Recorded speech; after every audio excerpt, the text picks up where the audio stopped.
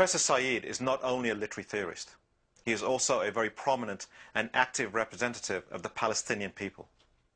Saed grew up in what was then called Palestine and is now called Israel and the occupied territories. When the State of Israel was founded in 1948, like millions of other Palestinians, Saed and his family were made homeless as well as stateless.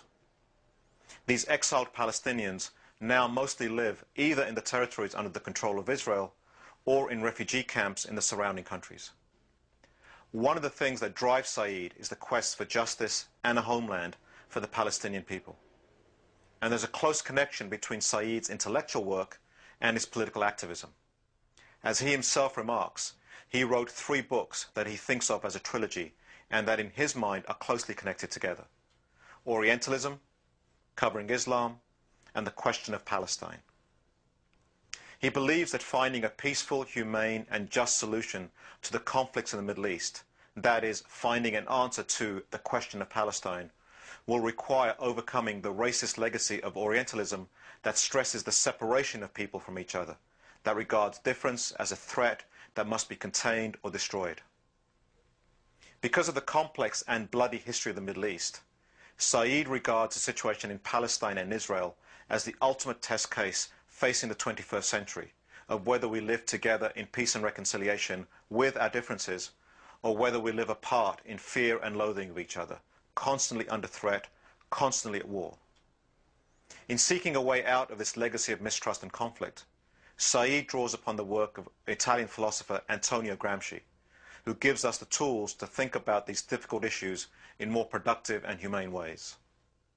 Well, Gramsci, in the prison notebooks, says something that has always tremendously appealed to me, that history deposits in us our own history, our family's history, our nation's history, our tradition's history, which has left in us an infinity of traces, all kinds of marks, through heredity, through collective experience, through individual experience, through family experience, through relations between one individual and another. A whole book, if you like, a series of an infinity of traces. But there's no inventory. There's no orderly guide to it.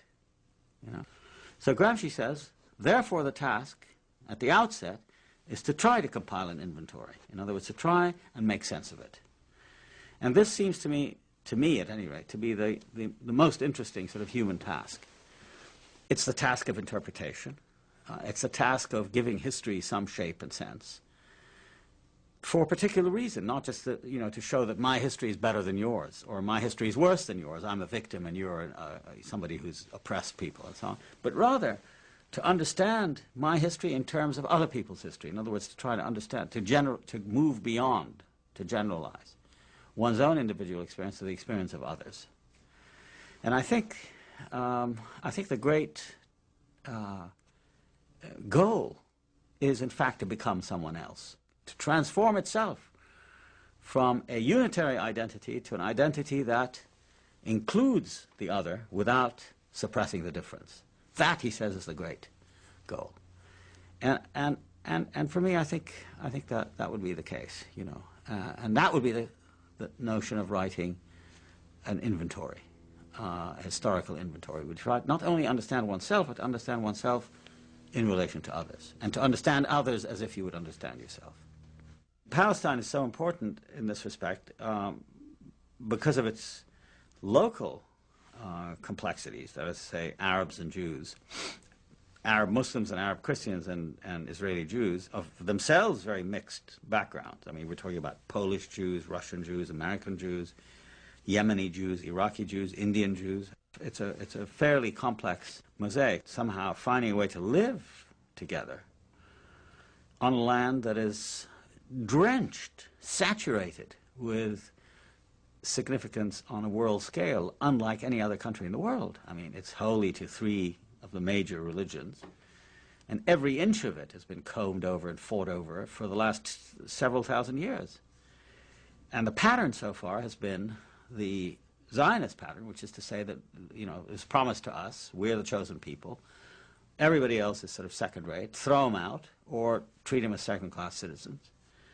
And in contrast to that, some of us, not everybody, but many Palestinians have said, well, we realize that we are being asked to pay the price for what happened to the Jews in Europe under the Holocaust. It was an entirely Christian and European catastrophe in which the Arabs played no part.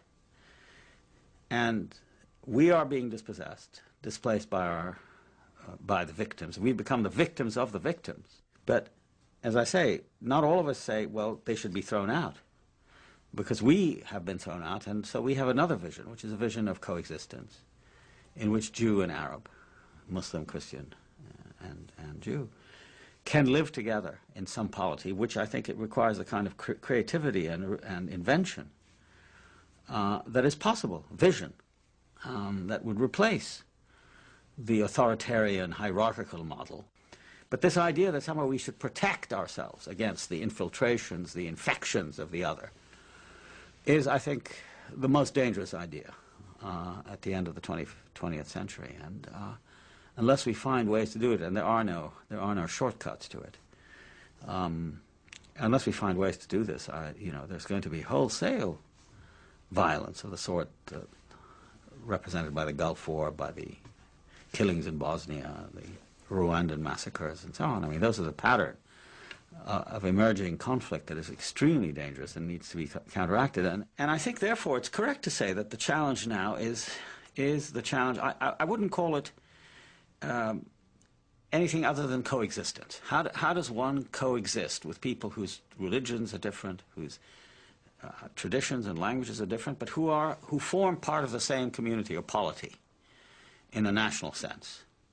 How do we accept difference without violence and hostility?